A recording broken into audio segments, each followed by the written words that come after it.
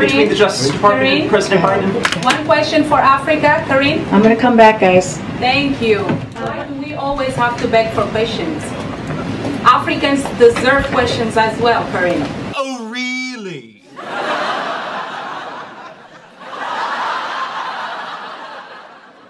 Meanwhile. Come on. What is the latest on communications with Beijing, and are there still efforts to fund a meeting for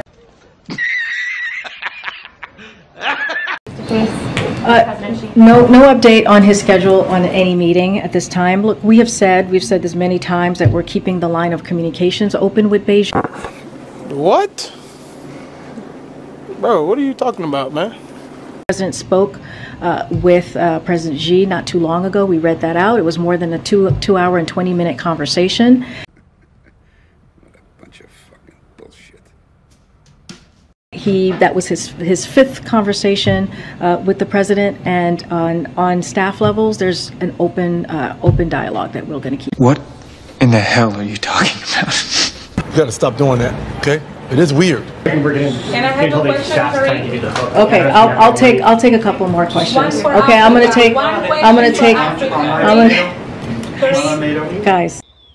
Wow. Let's do that again. No. Go ahead. Okay. Give me a second. We have been asking for questions for it every time, and even when you give questions to Simon, it's because he forced. Oh, really?